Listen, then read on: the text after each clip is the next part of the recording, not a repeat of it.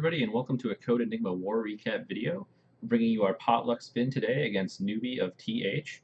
These guys are not an established war clan, but I believe most of their members are members of CWL clans, like the Bangladesh clan, I believe, is the home clan to a lot of these people. So they were definitely skilled attackers, and they showed that because they actually went, I believe it was 9 for 10 on their Town Hall 11 dips, and that was what made the big difference this war. They only had one 10v10 triple, but they were able to get our Town Hall 11s cleared, and then take out 9 of our 10 Town Hall 10s with dips. Or we ran 12 Town Hall 10s, they were able to dip on 9 of them, and then one of them was 10v10. They had one bitch attack get a successful 3-star. On our side, we had a little trouble with number 1. We threw a few Town Hall 10 attacks at this, and then went for the triple at the end because we had already lost the war. We were down 3 stars. We got the 4 Town Hall 11s cleared pretty quickly. We had Town Hall 10s get cleared 5 for 10 on our Town Hall 11 dips. I think every one of our Town Hall 11s missed a dip, which is unfortunate, but it happens, and it all kind of tends to go wrong at once. It's good to get that out of the way before CWL. But they got their dips done, and we kind of subsidized that a little bit with a couple of 10v10 performances. We got a couple of attacks going on our side. These guys had good anti-Laloon bases, so we were able to get the bitch attack in for a couple of Town Hall 10 3-stars. And then we were able to clear the Town Hall 9s, but unfortunately we didn't get as many scouts as usual, and that contributed to maybe the lack of success in the dips because they had to be fresh hits. So we're going to show a couple of our replays today. With the first one we're going to show is Jeff's Town Hall 10v11 attack on number 2. And this was a nail biter. He only got 50%. So it's going to be exciting. It's a stone bowler attack, bringing the miners too. So you're going to see he's going to funnel this mortar with the Archer Queen. And he's got one side of the funnel created. But I believe he's going to use the miners down here. Yep, he's going to take out the mortar because nothing's going to be hitting them. And then the miners can continue to clean up.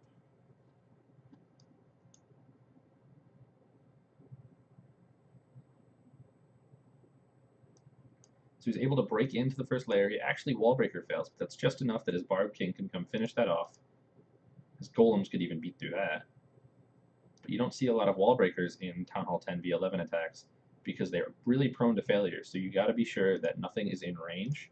You can see the Expo is just in range of the wall, and that's what caused him to wall breaker fail. But he beats through it, and he gets into the middle of the base. He's got his king and bowlers in the center.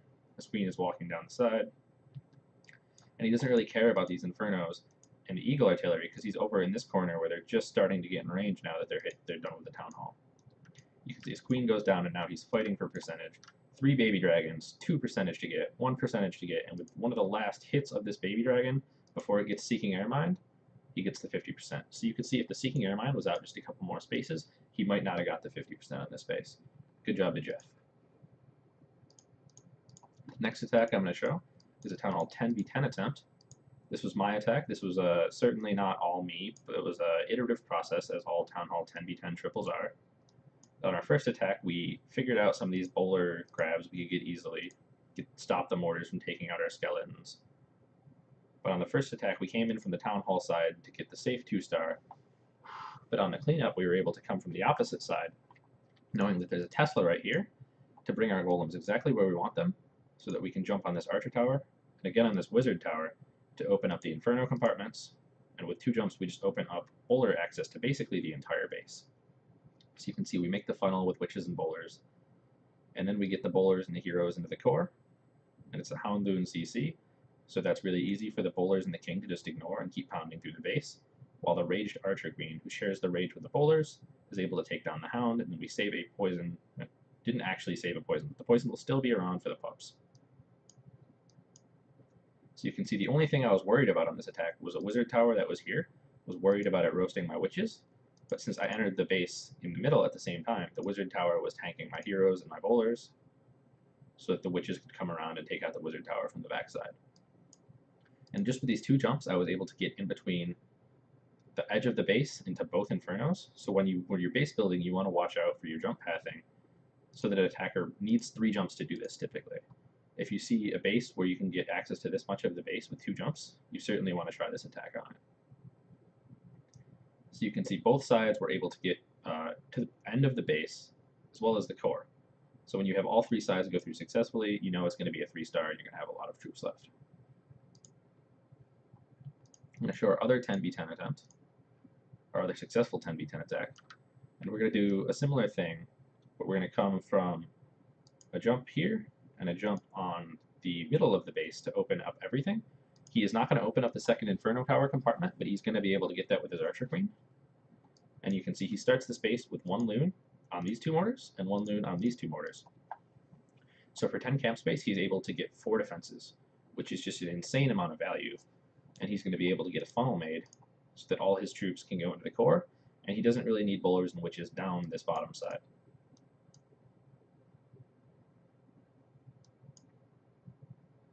So you can see he's taking out the corner huts, and he has archers saved for the backside corner buildings, I should say. He's going to send his heroes right up the middle as he goes down the side, the only dangerous side on this base, with the bowlers and witches. Another lava loon CC, so the king and bowlers are going to be able to get very deep very quickly, while the raged Archer Queen works on the lava hound. And good job to Joe for saving the poison on the lava hound. I didn't do that for my attack. So when the pups popped, my queen was having to fight through all of them individually while taking damage from them. So Joe saves the poison, he drops it on the pups, and that saves his king and bowlers from taking that damage. You can see he brought one loon for these cannons. Really good job putting them in surgically from him. He pops his Archer Queen ability late to get this backside Inferno Tower. And at this point in the attack, he's got troops on the right side of the base, he's got troops on the left side of the base, and he's got troops in the center. So this isn't really going to be much trouble for him. He's got the 3-star. All he's got to be worried about is time. But I believe this attack came in at under 2 minutes. You're just seeing the 30 seconds left because it's the replay. It's a really impressive speed coming in from this attack, because I believe on the fresh hit, we had this base almost secured, but we ran out of time at about 95%. So Joe was able to optimize it such that he was able to get both sides cleared and save some troops for cleanup, so he was able to get the 3-star in plenty of time. We're going to move on to our Town Hall 9 action right now. We're going to show Artie's attack. Artie does a go-ho-why? Go-why-why-ho? I don't know what it is, but it works. So he's going to bring the 6 hogs to this one just to use surgically. And he sees these Teslas are outside of the base, so he's going to use them nice and early, just to make sure that he can set a funnel without his wizards being roasted. And it was a really good job of handling the surprise by him, so that he can work on the rest of the base without having to really invest a ton of troops into setting the funnel. And then he sends the bowlers and the witches up the center of the base to really abuse this symmetrical style that he can just jump through. You can see he puts one jump to get all the way into the core, and then his second jump will get all the way to the Archer Queen. So really, the only things he'll have to worry about are maybe these wizard towers that are just on the edge of the range, or worry about his bowlers and witches getting around both sides of the base. That doesn't look like it's going to be an issue. The Barb King is even going to walk, and he still has plenty of troops in the core.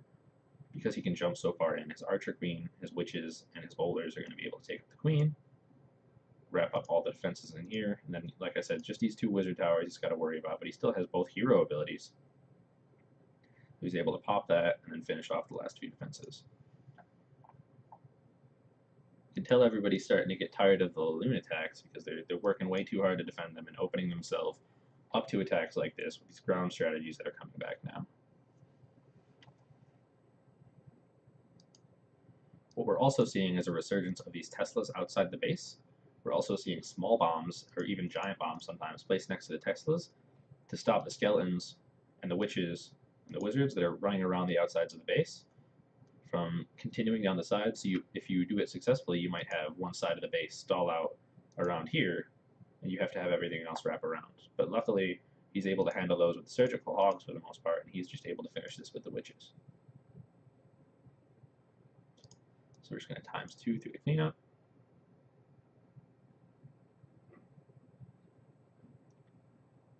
Great job to Artie staying on top of our 6-pack list.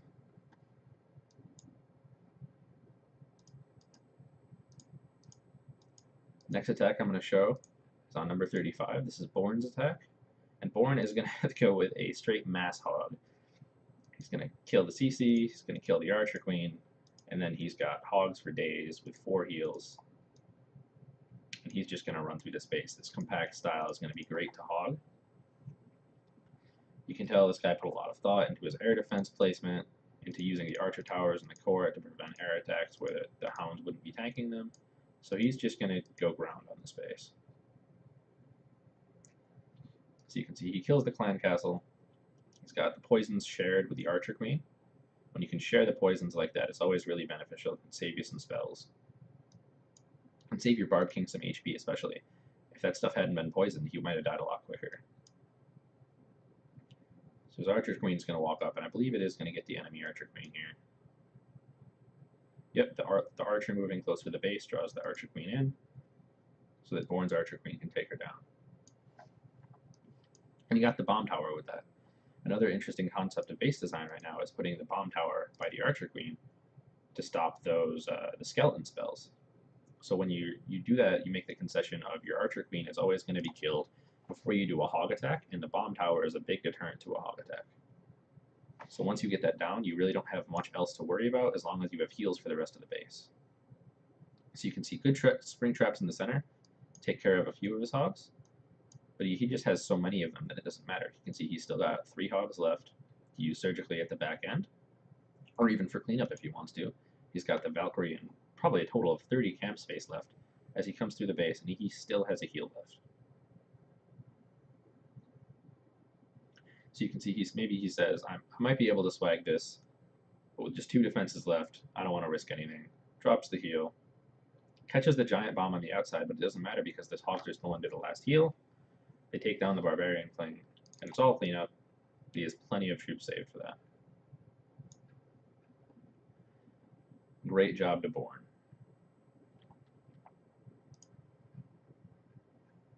So Newby of TH beat us by a few stars, and it was a great performance by them. But the war was a lot of fun, and we hope to see these guys in CWL. If you like what you see, you can check us out at enigmacoc.com or at the Discord. With the Discord join link, it'll be in the description of the video. You can just click on that and get taken into our recruitment room, where you can post your base and have us check it out, maybe accept you into the clan. Maybe come over to our sister clan Enigma Epsilon for a trial, hang out, have some fun with our members, and join the clan. You can see we had a lot of success this war. We've been having a lot of success, and we're really in a great space right now. So hope you guys will join us at enigmacoc.com. Thank you.